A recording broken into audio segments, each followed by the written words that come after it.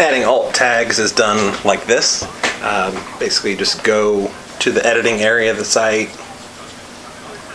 and then any image that you have uploaded, if you just double click it. In this case, adding the caption is already, that's considered the alt text. So that is fine actually. Actually, it's fine if it says something. Let me see what it says.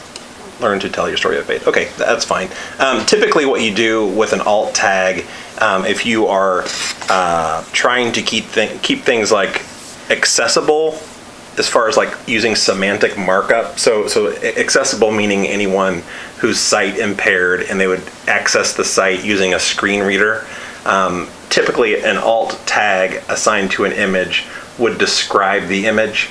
So what you typically want to do in this case is just retype the words like fruitful witness, but the way that you're using a site is a little different than that. You're saying, learn to tell your story of faith, which is fine. I think that's going to do the same type of thing.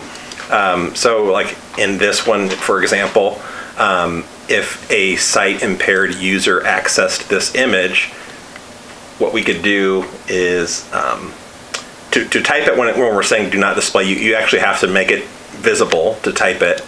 And then we might just say growing deeper in God's Word or something like that. Or maybe like graphic or graphical example of growing deeper in God's Word. You could do something like that. And then, since we don't really want that caption to appear, then what we'd do is, we'd just say, don't display caption.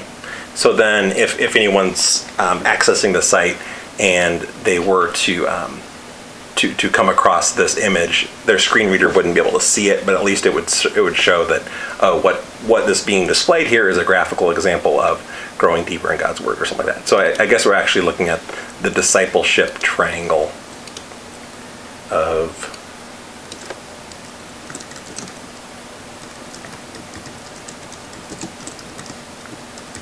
so this is typically what you want to do then. Oops, did it again.